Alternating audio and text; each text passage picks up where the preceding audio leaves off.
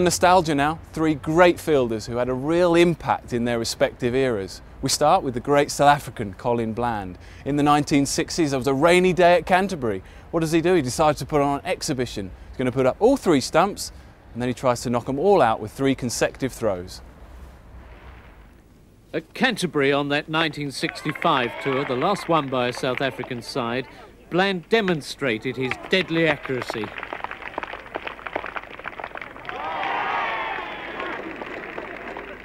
Colin Bland was the greatest fielder I've seen. What tremendous speed to the ball and incredible accuracy. He threw that through Jim Parks' legs.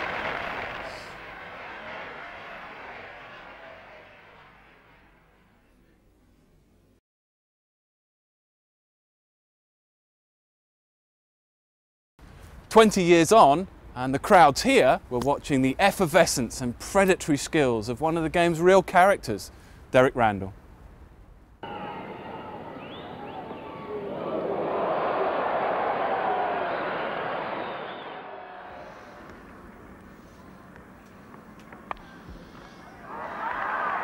And a tremendous catch. Almost picked that up in the dark. It's a happy, jovial, smiling Randall who snapped up Bryant at cover point.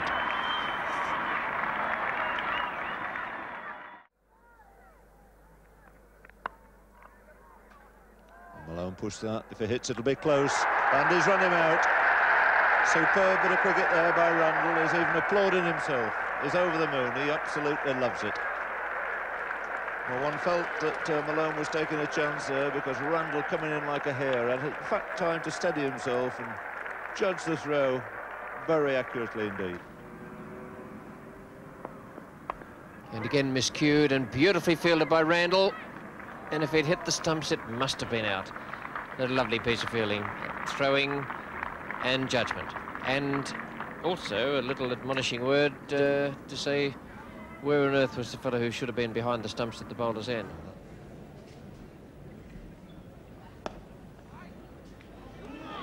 Very quick work there by Randall. Brilliant piece of work. McCusker run out backing up. And you won't see anything much quicker than that on any cricket field in the world. England boys absolutely delighted. What a tremendous piece of field. And the shattered, disillusioned, disgusted McCusker. Disgusted with himself for backing up so far when Randall was swooping in. Really, pushing the wedge, setting off for a single. McCusker goes and has to come back. And look at the speed of Randall there. Just the one wicket to aim at. And that's hammered away through Randall's hand. Really swift on the chase and exceedingly well to keep him down to 1 run.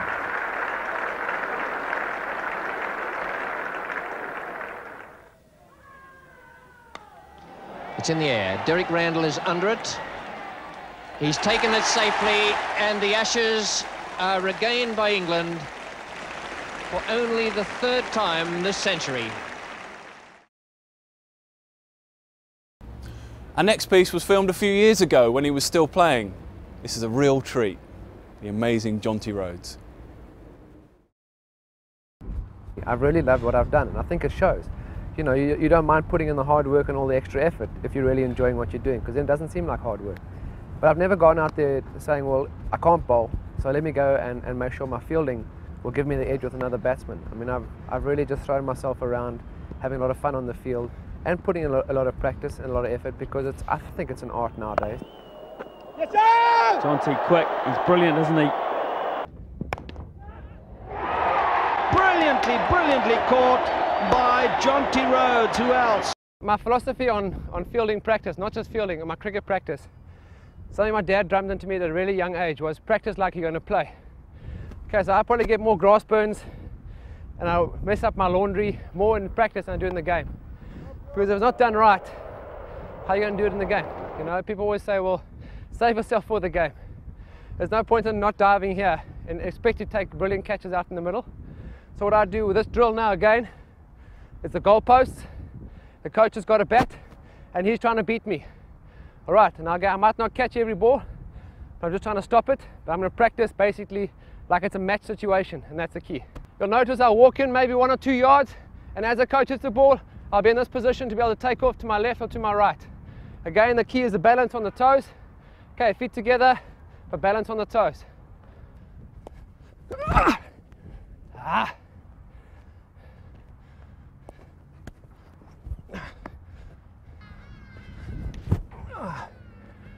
Okay, I spoke earlier about my feet position. Once I'm in the right position, I don't know what I actually don't think about catching the ball. Practice makes perfect, and practice becomes a habit, I suppose. So the more time I'd spend doing that, the easier it happens in a game, and the more it just happens. And the key to cricket is don't think. As soon as you start thinking on the field, you're in trouble. Make sure you've done all the homework and all the thinking in the practice before you start. Okay, often the ball's maybe 2 foot to my left or to my right, and I'll still dive across. And I say I can take a step or just put my hands out. But the key for me is a catch of the ball, get my head in line with the ball. Okay, so for me to dive, it means my head and my body's right behind the ball, as opposed to standing still and catching it there. Okay, you can see the distance. It's like batting, I suppose. You want your eyes to be over the contact point. So for me, the contact point when I'm catching is there, and the closer my head is to the ball, the more chance of success. Caught. Jonty Rhodes grabs it out of the air as Russell goes after Eckstein. Those overhead catches are always fairly difficult. If they're chest high, you know, it's always easy to get your head behind it. But when they go above your head, it's always difficult to follow the ball right into your hands. I remember the photographer who actually took a snap of that, the instant that I caught the ball, and you can kind of see it in my fingertips. There was almost 2 fingers on the ball, and that was about it. And I managed to hold on to it just by when I rolled over, my elbows didn't bump the ground. That is an absolutely fantastic catch. You can see where my eyes are. My eyes are following the ball right into the fingertips. It's possibly a misnomer. I mean, you might not watch the ball right into your hands, but I know that when I have caught the ball, I've been really focused on watching the ball from the guy's back into my hands. Jonty Rhodes knows he can only just get a hand to it, but look at that for concentration. He is special. Okay, the key for me in the cover area or backward point area, not just to stop the ball, try and cause panic amongst the batsmen. And if you cause panic, there's going to be hesitation, chance to run out. So it's no good just stopping the ball. That's half the job done again. Okay, I want to be able to get to a strong power base. It's not always about getting back up to your feet. I've learned to throw from my knees, but now all I want is a power base, and that can be, as I said, on my knees or standing up. So the key for me, once I've stopped the ball, is get to a base of power straight away. Absolutely brilliant. Run out, gone. He's gone. I think in that whole run-out drill, you can actually see me doing a few things. And in the slow motion, I think you can see my eyes looking at the keeper's stumps, and then seeing Ganguly stranded in the middle, and changing my mind and throwing it to the bowler's end where Jacques Ellis was waiting. If you hesitate when Rhodes is anywhere near the ball, you're lost.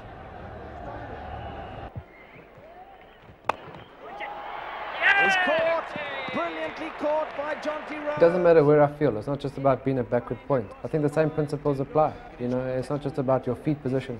It's about wanting the ball and being hungry for the ball to come to you. Pat Simcox is bowling, especially to a guy like Sachin Tendulkar, who likes to get on after the spinners. I know that I'm going to be in business at mid-wicket, so that's where I want to be, and that's where I'm expecting every ball to be as well. Have a drive.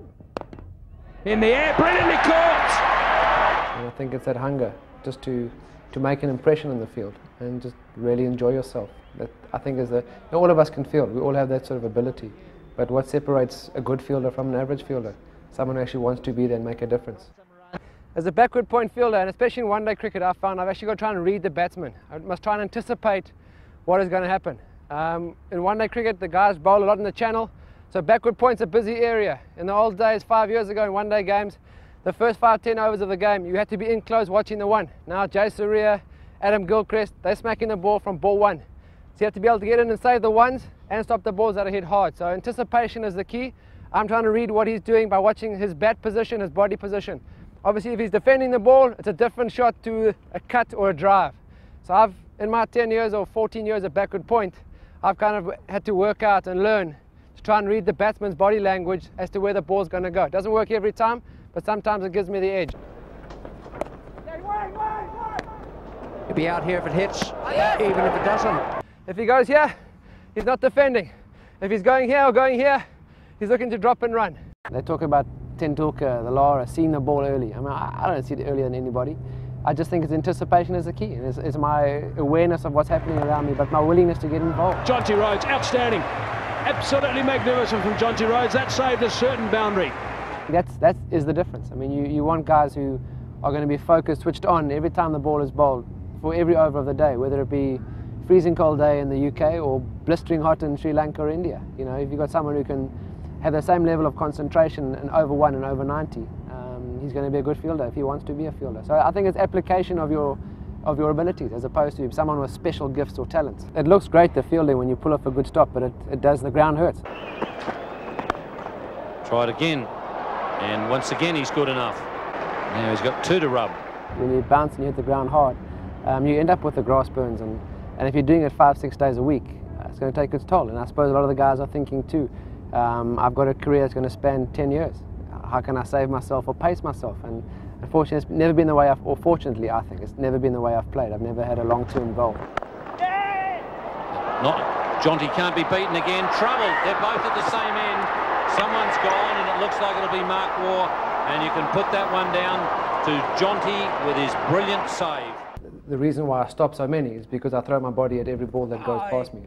I'll never die wondering if I could have stopped the ball. You know, often the guys will, bowls a bad ball and goes for 4, and the batsmen stand and just ask the crowd to throw it back. I mean, even if it's 2 meters past me, I'm still going to put in an effort. I'm trying to save every ball that comes past. I mean, I take pride in my position. I'm the captain of backward point, and I don't want anybody to hit the ball past me. Who else? Absolutely brilliant. It is fairly bruising. You do bleed a bit.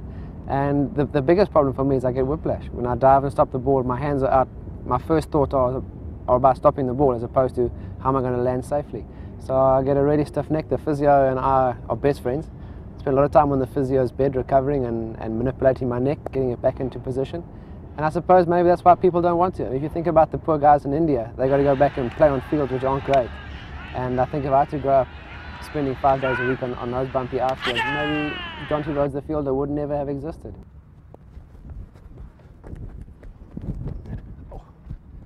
Even though I missed the stumps, I gave myself more chance by taking 1 extra yard, getting the body position upright, pointing with the leading arm and trying to get the throwing arm all going in a straight line.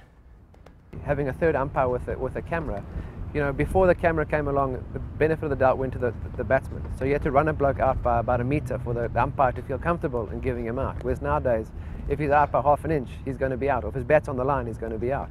You know, so what Bob Wilmer tried to do as a South African coach was try to get me to take an extra step, gain my balance, because I was tending to throw the ball off balance. So that's one aspect of my game that did change with technology. Okay, power base, stable power base, front arm pointing, and the right arm coming over the top of past the ear. My head and my arms all in the same line. So the key for me as a fielder there was diving and stopping the ball, and then getting up to a solid position as quickly as possible. This distance here is a bit far for me to throw from my knees, so I want to get to my feet and be solid as soon as I can. Okay, you don't always get it right because it's got to happen in a quickly, but I want to be as solid as I can, either from my knees or on my feet. World Cup. I mean, everything was right. What a magnificent piece of work from Jonty Rhodes. That's just about as good as anything I've ever seen him do.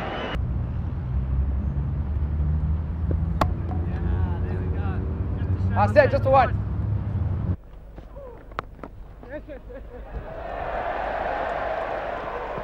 Well, I've seen everything now. Angus Fraser taking a quick single to Jonty Rhodes. What I've always enjoyed is just being out there and having the privilege, because it is a privilege. I mean, regardless of whether you're playing for your county, your club, or for your country, you know, it's a real privilege to be on the field and to do the kind of things that we do and get paid for it. I can't believe someone is that silly to pay me for what I do. But I think the attitude to have, though, is it's fun, and it's something that I've grown up doing. I've enjoyed cricket from day one. I think that's probably the reason why I'm still playing, is that I'm really enjoying what I do. The sacrifice that you make, the time you spend away from your family and your home, it's not about how you financially compensate it. It's just that I'm really having too much fun to give it up at this stage. Fielding at short leg and silly point are specialist positions, so they require specialist practice. Ian Bell talks about some of his experiences of fielding close to the bat.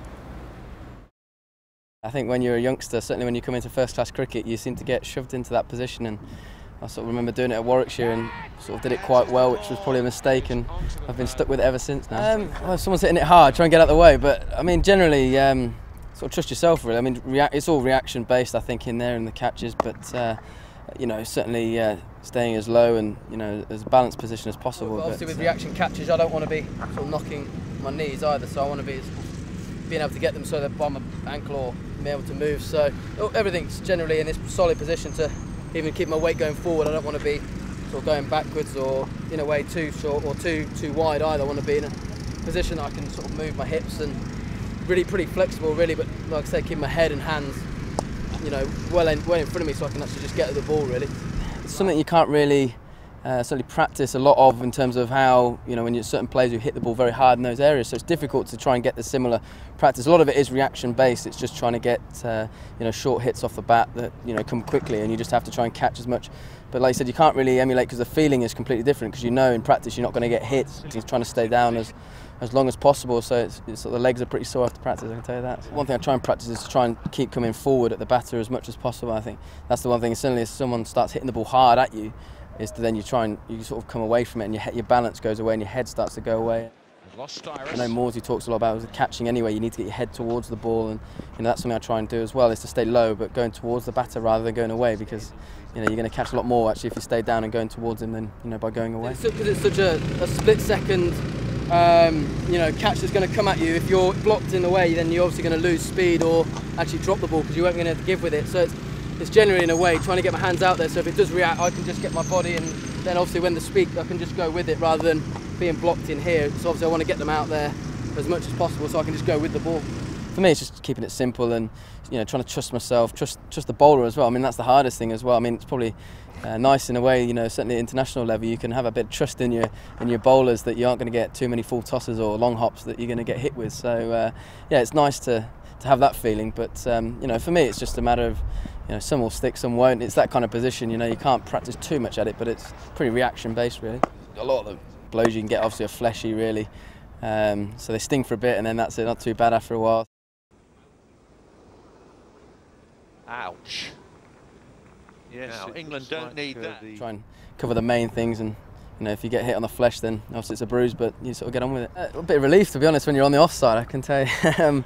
But really, I mean, you're probably a little bit straighter on the wicket. You're looking for something, probably the pad first, then bat, and, you know, you're probably coming more towards the wicket. And you're obviously looking to probably, you know, stay and catch low ones by your foot. I think with the short leg, a lot of the times when you're on that side and you're a bit square of the wicket, you're coming off the glove and it can be a bit more loopier, or so there are differences, but I mean generally I think offside you're catching a lot more around your ankles really than you would do on the leg side. I'd expect more balls to be around sort of lower and then trying to dive onto the wicket as well really, so generally if it's a right-hander then I know I'm going to probably have to go more to my right than I will to my left, so, you know, instinct is to be going that way, and then if it is obviously an aggressive shot I'm going obviously up and out the way, and then otherwise I'm looking probably at balls that are going to be around this sort of area really. Offside obviously I'm going to go upwards because obviously a lot of the balls will go on the floor, and, you know, I'll jump and turn, and then on the leg side obviously I'll go as low as possible because generally if they're going to try and hit it, they'll try to go upwards, I guess, as well. That way if it's obviously a silly point I'm jumping up and I'm trying to get my feet out the way or get everything out the way, and then if it's obviously leg side then I'm obviously trying to get a small, generally the padding's in front here in the helmet, so I'm trying to get ideally into that kind of position, so if it does hit me, either hits me on the helmet or the pads, obviously I don't want to turn too much, but ideally I'm trying to get into a position where it's just the paddings, you know, in front, and hopefully be alright. It's not always the best position when you've got someone like a Matthew Hayden or someone like that who's a really good sweeper of a ball and hits it hard and along the floor, you know, right at you, so that can not be so enjoyable. But again, it's a great position when, you know, the atmosphere and the game's in a good position. You've got a Flintoff, you know, roaring in, or a Panesar who's, you know, creating sort of an environment where it's all could, you know, it could be in the game at any minute. So yeah, it has its pluses and negatives definitely. Get him, yeah! Brilliant catch. And that's a great catch. Ian Bell, the young man there at short leg, takes a one-handed catch.